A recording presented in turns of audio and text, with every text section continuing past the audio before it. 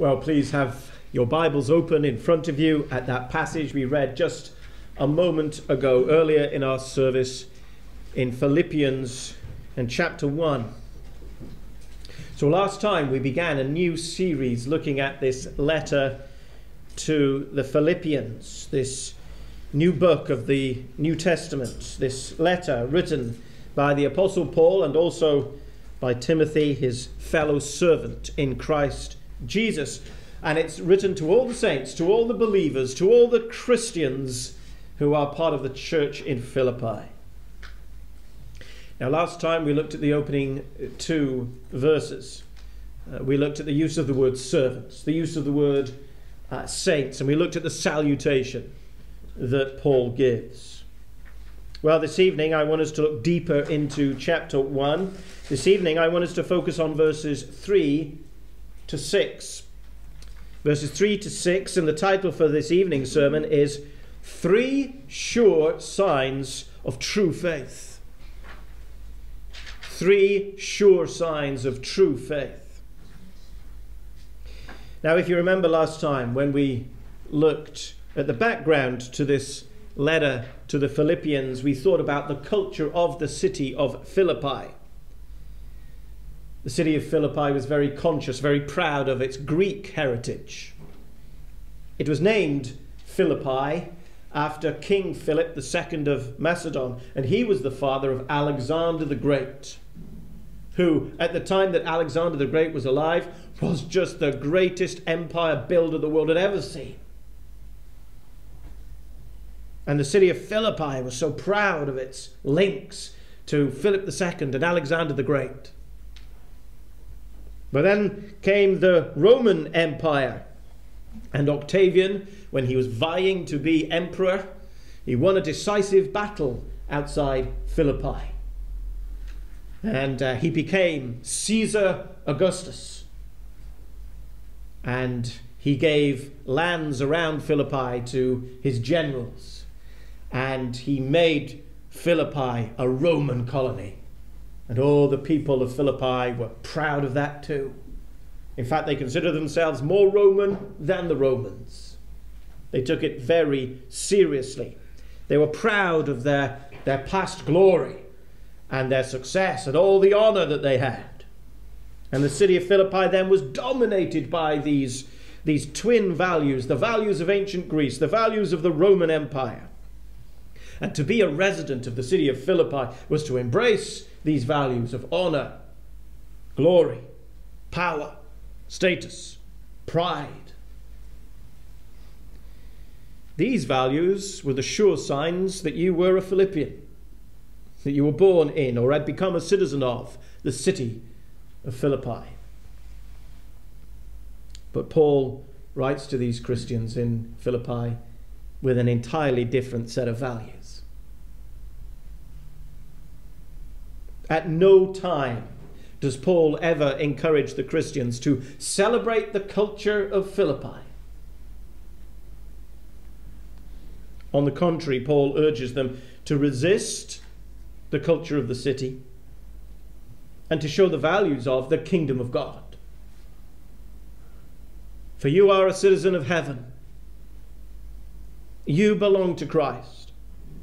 And how can you tell? How can you tell whether someone does truly belong to the kingdom of heaven? How can you tell whether a person is genuinely a citizen of the celestial city? Well, ultimately, only God can answer those questions, because only God can look into your heart. I can't look into your heart. You can't look into each other's hearts. You can't look into my heart. Only Christ can do that. Only Christ knows the ultimate answer to that.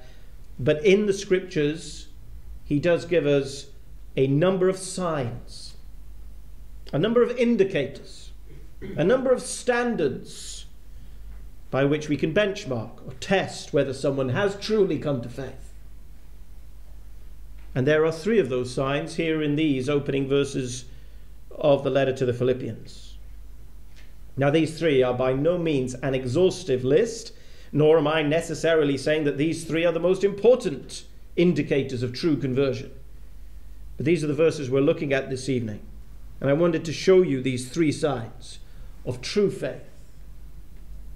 And these three signs are going to be our three headings this evening. First of all, true faith is shown in prayerfulness. Prayerfulness. And then secondly, we see that true faith is shown in partnership. In partnership. And then thirdly, true faith is shown in perseverance.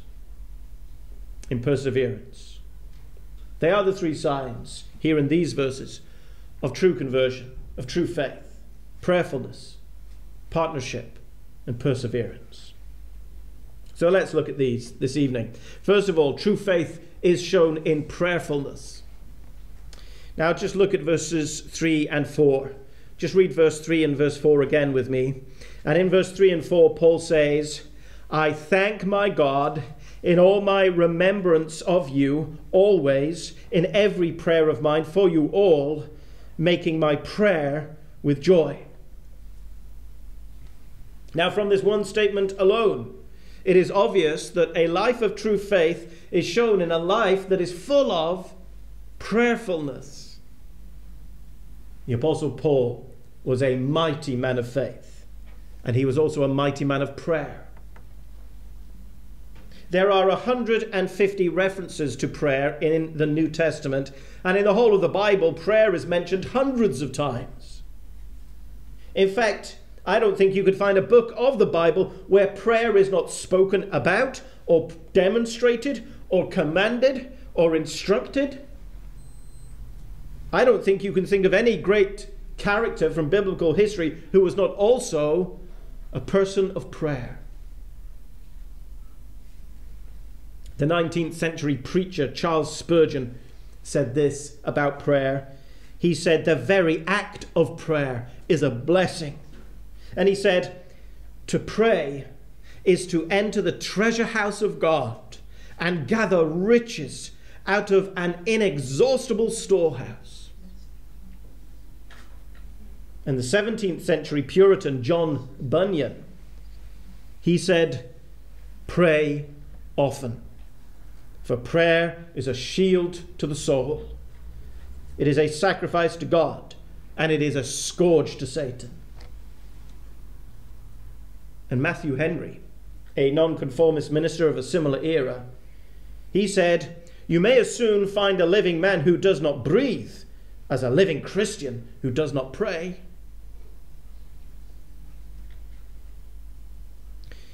Question 98 of the Westminster Shorter Catechism is this: what is prayer? What is prayer? What is it? How would you answer that question? Well, the Westminster Catechism answers it in this way. Prayer is the offering up of our desires to God for things agreeable to his will in the name of Christ, with confession of our sins and with thankful acknowledgement for all his mercies. And the Catechism goes on with a follow-up question.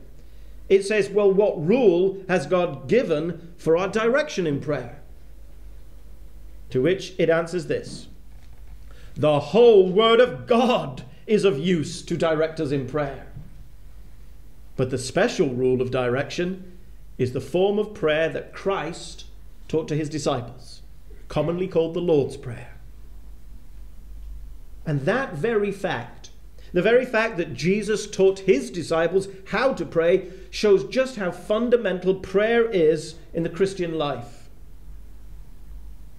You know, just like a newborn baby, as soon as it's delivered, starts crying out for its mother, so a child of God, as soon as he is born again into newness of life, has an instinctive, intuitive, innate desire to cry out to God from his heart. He may not know the right words to say. He may not know how to do it, but he has a desire for it. And if that desire is not there, then there's something wrong. Just as if a newborn baby, when it's delivered, doesn't cry out for its mother, there's something wrong. It is a sure sign of true faith that you desire prayerfulness.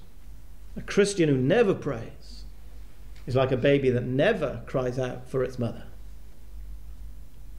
So it's no wonder then that as Paul writes this letter to the Christians in Philippi, He begins by saying, I thank my God in all my remembrance of you, always in every prayer of mine for you all, making my prayer with joy. The Apostle Paul was a man of prayer. And we learn a lot about prayer from how Paul prayed in these verses in his opening to the letter to the Philippians. For one thing, we learn that he prayed with thankfulness. That's what Paul says. First of all, he says, I thank my God in all my remembrance of you. The Apostle Paul was grateful in his prayers. He showed his appreciation for all the blessings that God had given to him. His prayers were not immediately a list of groans and complaints and protests and objections. No, Paul's prayers were full of thankfulness. And for another thing, Paul's prayers were directed towards God. He says, I thank my God in all my remembrance of you. Now that might sound like an obvious point to make. Of course our prayers are towards God. I mean, who else would they be directed to? But yet, there are many Christians who, when they do pray, if they are praying to God, they forget that that's who they're speaking to. They forget that they're communing with the Lord. And they forget to pray with reverence and with awe, as well as with childlike trust and childlike affection. And very often they're not praying to God at all. They're praying horizontal prayers, aren't they? For you to hear.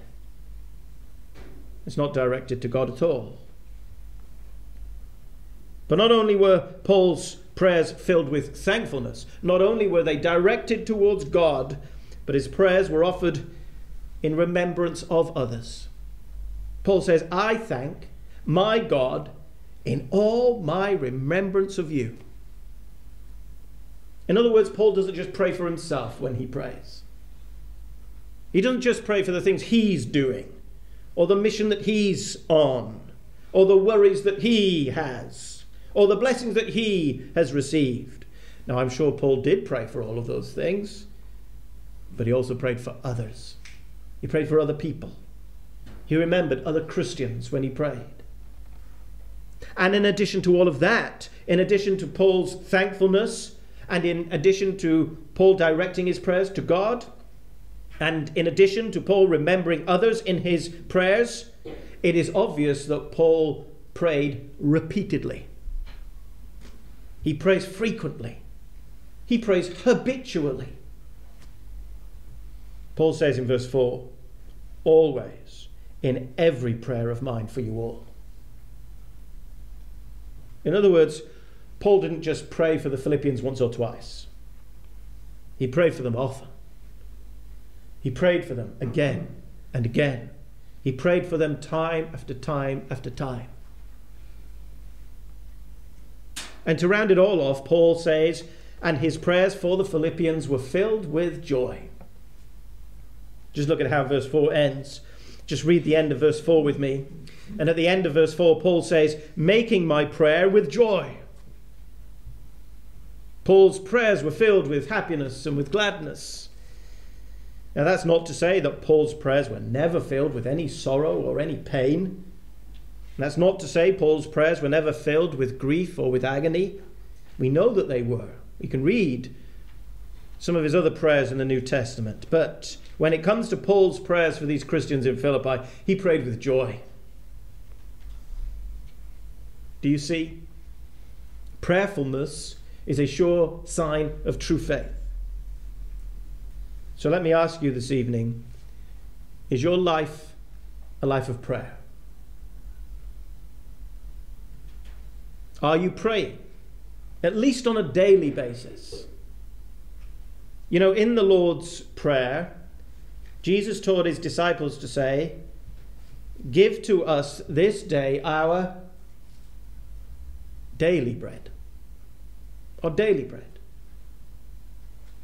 And that presupposes that we should pray at the very least, at the very minimum, every day. Are you doing that? Are you a person of prayer? Are you a person of daily prayer? And when you do pray, are your prayers filled with thankfulness? Are you conscious that you're speaking to God Almighty? Are you praying for other people, for other Christians?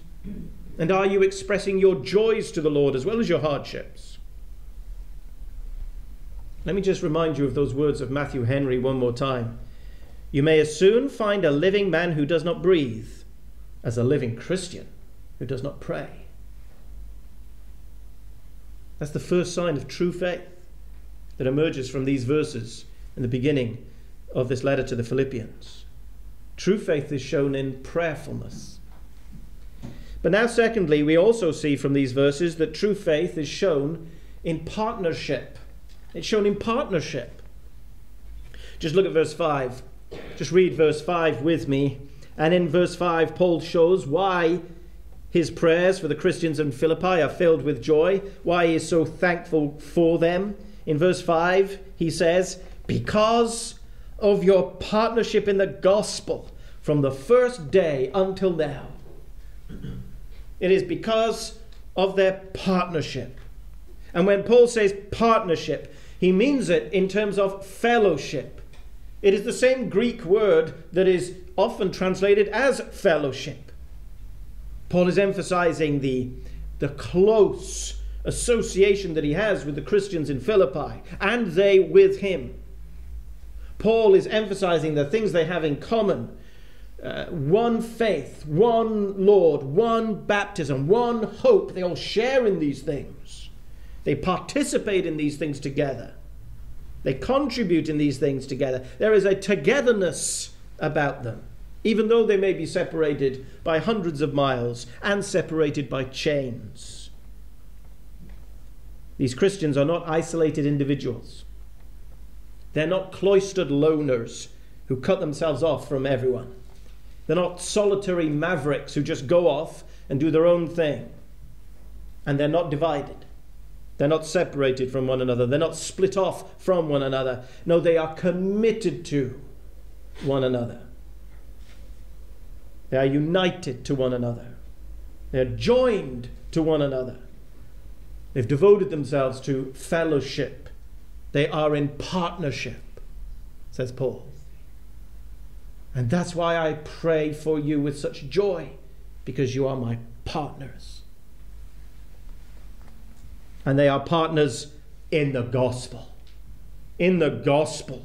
That's what Paul says in verse 5. He says that they have a partnership in the gospel. You see, their partnership is not based upon the fact that they all share the same ethnic background. For they are not. Some of them are Jewish. Some of them are Gentile. And their partnership is not based upon the same economic background. Some of them are wealthy. Some of them were poor. And their partnership is not based upon the same gender. Some of them were men. Some of them were women. No, their partnership is based upon the gospel. It's based upon the gospel. But what does Paul mean by this word gospel? What is the gospel? It is literally the good news. You know, in the ancient world, when there was a major victory that had been won on the battlefield, you couldn't just post a video to YouTube. You couldn't just send out a press release. When a major battle had been won on the battlefield, a messenger had to be dispatched to go and declare the gospel, declare the good news. And the messenger would run and would herald this good news of victory wherever he went. That is gospel. Well, what is the good news that Paul is referring to? What battle has been won? What victory has been achieved? Well, Paul is talking about the ultimate, eternal, cosmic victory of the Lord Jesus Christ over sin and over death. Paul is speaking about the good news of salvation, the good news of all your sins forgiven, the good news of eternal hope in Christ. And that is the gospel. And it is in that gospel that the Christians in Philippi are in partnership with Paul. They have fellowship in the gospel. They have unity together in the gospel. They are together in the gospel, committed to one another in the gospel. It is the gospel that unites them. It is the gospel that binds them. It is the gospel that fuses them together one to another. And this partnership that Paul speaks of, this partnership that brings him such tremendous joy, is no momentary thing. It is not just temporary. It is not merely here today and gone tomorrow. No, Paul says this partnership is enduring. Look again at the end of verse 5. Just read the end of verse 5. And at the end of verse 5, Paul speaks of your partnership in the gospel from the first day until now. From the first day until now. In other words, this partnership in the gospel has existed between Paul and these Christians in Philippi since the very first day, meaning the very first moment that this church in Philippi was established. We're talking about the days when Lydia, this businesswoman who sold purple goods, was converted. She'd heard of God. She worshipped God. She feared God, but she'd never heard of Christ. And Paul preached Christ to her, and her heart was opened, and she received the gospel. And we're talking about the day when the Apostle Paul rescued that slave girl from her oppressors. And we're talking about the moment that Philippian jailer fell on his knees to Paul and to Silas and said, "What must I do to be saved?" And Paul said, "Believe on the Lord Jesus Christ and you will be saved." And how that jailer then took Paul and Silas into his own home and healed their wounds, and Paul preached the gospel to the whole household, and the whole household believed and was baptized. From that very day until now, they have been partners in the gospel. Perpetually, unceasingly, continually in partnership in the gospel of Jesus Christ. A desire for fellowship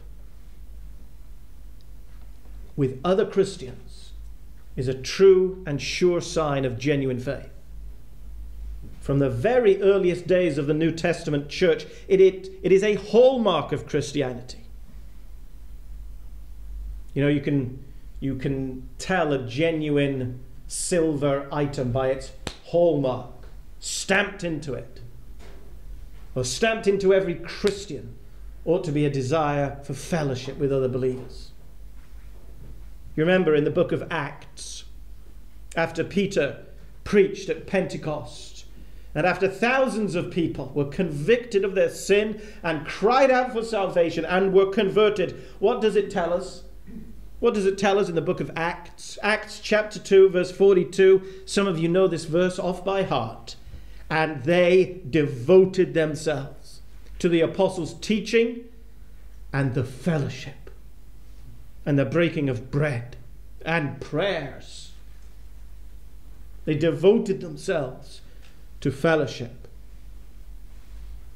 This theme of partnership, of fellowship in the gospel, it is a major theme of the letter to the Philippians. So that in chapter 2 of the letter to the Philippians we read this. Paul says, "So if there is any encouragement in Christ, any comfort from love, any participation in the Spirit, any partnership, any fellowship in the Spirit, any affection, any sympathy, complete my joy by being of the same mind, having the same love, being in full accord and of one mind." That's Paul's desire for these Philippians, that they should be in peaceful, harmonious fellowship in the gospel, in the love of Christ. And this commitment, this devotion to fellowship, is something that is increasingly at odds with our modern culture. For we live in a modern culture, a modern society that emphasizes individual freedom. Individuality and personal choice. These are the hallmarks of our modern Western culture. Consumerism has created a society where every single aspect of your life can be customized to meet your particular needs, your particular wants, your particular comforts. There's hardly anything left in the world that you can't customize to meet your specific needs. And that same mindset then can sneak into a church. In fact, I would say this mindset has come flooding into many churches. And there are so-called Christians today who say that they've been saved, who say that they have been born again, who say that they love Jesus Christ, but they have zero interest in fellowship with other Christians. Instead, they stay at home. They watch sermons on the internet. They browse around until they find the right sermon that will tickle their ears. Or if they do come to church, they treat the church like a petrol station. It was Walter who used this analogy a few weeks ago, and I think it hits the nail right on the head. There are Christians who treat the church as nothing more than a petrol station. They call in when they feel like their spiritual tank is running low. And they stay for a brief moment as they fill it up. They fill up their spiritual tank, but then they're off again, off on their own journey. Is that how the New Testament speaks of the church? The church is no petrol station. It is no stop-off point. The church is a family. If you've been saved from your sins, then you've been adopted into God's family.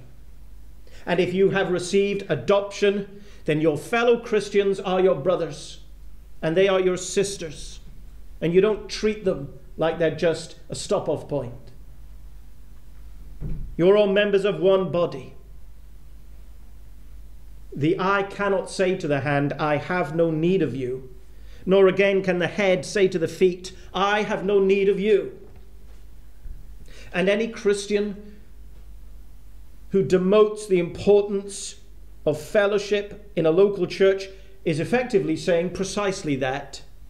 He is effectively saying, I have no need of you. Here in Philippians chapter 1 verse 5, the Apostle Paul is absolutely clear. We are partners in the gospel. We all need fellowship in the gospel. It is an indispensable part of the Christian life. And I'm greatly concerned because it has been wonderful over the last few months to see many, many people coming into our church, many new faces, many new visitors, and I welcome them all and we're all delighted to see them. But they dip in and they dip out. And then they dip in and dip out somewhere else. And they may dip in and dip out on the internet. And then they find somewhere new to go. That is not fellowship. That is not partnership in the gospel. So let me ask you tonight, is fellowship with other Christians an indispensable part of your Christian life? Are you devoted to fellowship in the gospel? Are you committed to partnership in the gospel? The Apostle Paul needed partnership in the gospel. It brought him such great joy. And if the Apostle Paul needed partners in the gospel, then believe me, there is no one here tonight that says or can say, I have no need of you. Tonight, we're looking at Philippians chapter 1, verses 3 to 6, and we're looking at these three sure, certain signs of true faith. And the first is that true faith will always lead to prayerfulness. Secondly, true faith will lead to a desire for partnership. And thirdly, and finally, true faith will lead to perseverance. It will lead to perseverance. Just look at verse 6 now. Just read verse 6 with me. And in verse 6 it says, "And I am sure of this, that he who began a good work in you will bring it to completion at the day of Jesus Christ."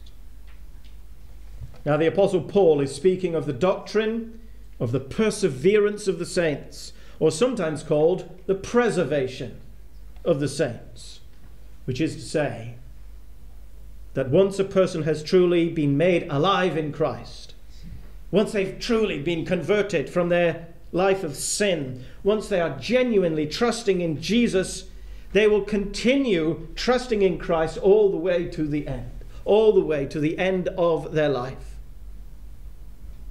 And this teaching is not just found here. In Ephesians chapter 1, the Apostle Paul says, "In him you also, when you heard the word of truth," that is to say, when the word of truth came to you and made you alive, when you heard the word of truth, the gospel of your salvation, when you believed in him, you were sealed with the Holy Spirit, who is the guarantee of our inheritance until we acquire possession of it. The Holy Spirit is the guarantee of your inheritance. If you're truly saved,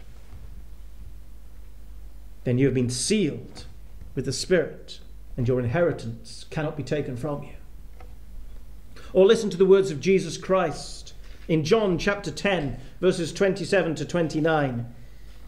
Jesus said, "My sheep hear my voice, and I know them, and they follow me. I give them eternal life, and they will never perish, and no one will snatch them out of my hand. My Father, who has given them to me, is greater than all, and no one is able to snatch them out of the Father's hand." Once you have come to faith in Christ, you are placed into his hand. And his hand is powerful, and there is no power in this world or outside of this world that can snatch you out of his hand. And here in Philippians chapter 1, Paul says he is sure of it. I am sure of it. He is absolutely certain about this. Completely convinced. There is no shred of doubt in Paul's mind. He is totally confident.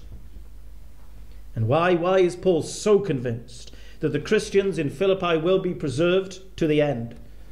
Is it because there is something special about these Christians in Philippi? I just know that they'll make it in the end. Is it because they're super religious? Of all the churches that Paul has established, the church in Philippi, they're super religious. Is it because they're extra devout? Is it because they're stronger? Is it because they're more committed than anyone else? It's none of those things, is it? We only have to read what he says. Look at what Paul says in verse 6. He says, "And I am sure of this, that he who began a good work in you will bring it to completion." Paul's confidence is in the Lord.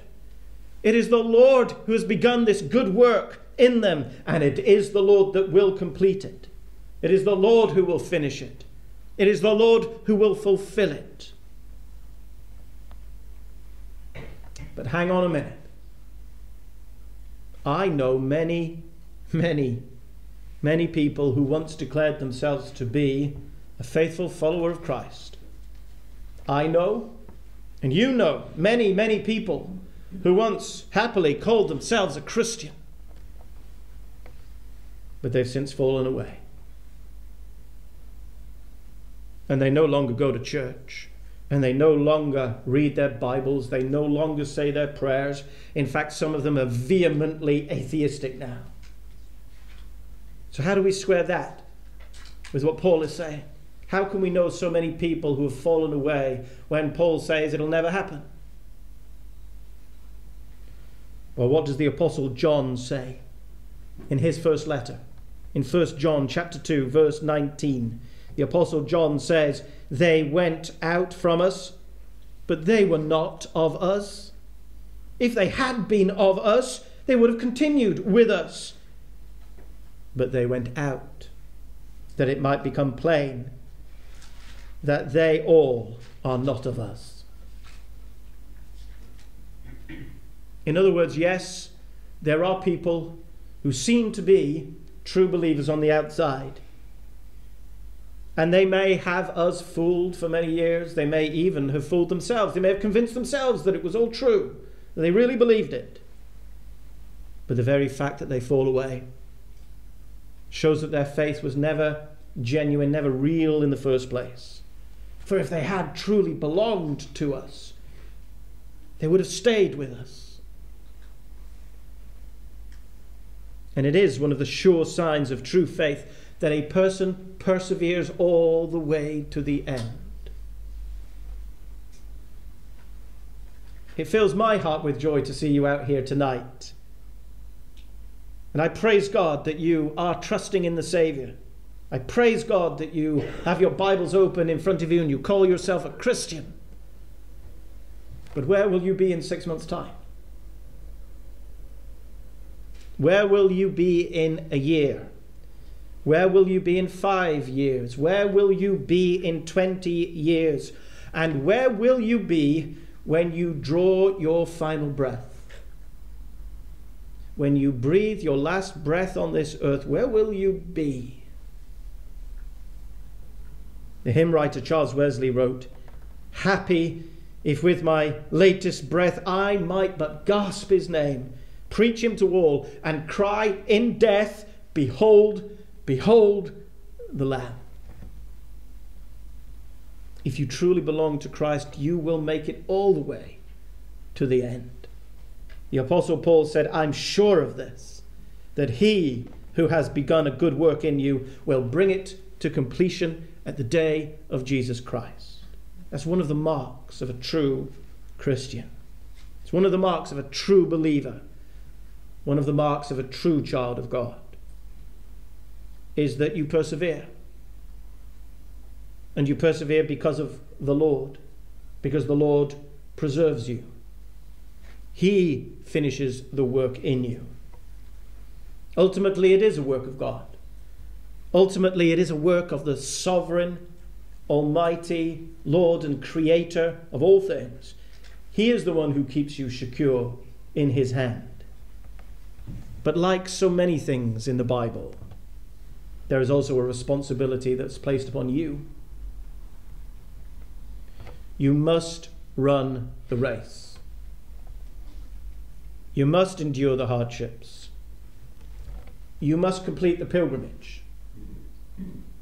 So let me ask you tonight, are you persevering? Are you persevering with your faith? Keep going. Keep going. Take it one day at a time. Plod along if you have to, but make sure you walk every day with the Lord. Keep running the race. You must persevere. You must press on. You must be persistent. You must keep going all the way to the finishing line. These are the 3 sure signs of true faith: prayerfulness, partnership, perseverance.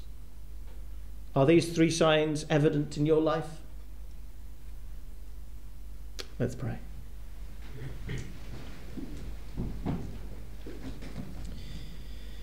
Lord God and our loving Heavenly Father, we confess tonight that very often we're slow to come into your presence and to pray. Give us a desire for prayerfulness. Father, we ask that you will teach us how to pray, that we might learn from you, learn from your example, that we might consider you in the Garden of Gethsemane as we were considering this morning, that we might see your prayerfulness and see our need to pray ourselves. And Father, give us a desire for true fellowship, true partnership in the gospel with one another.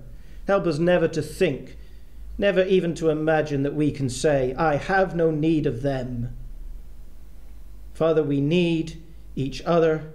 You have placed us in fellowship with our brothers and sisters, so give us a desire for it, we pray. And Lord, we ask that you will help us to persevere. You have started a work in us. We pray that you will bring it to completion. And we ask that in all these things that we might be built up in our most holy faith, and that you will be honoured, that you will be glorified. And we ask it all in our Saviour's name. Amen.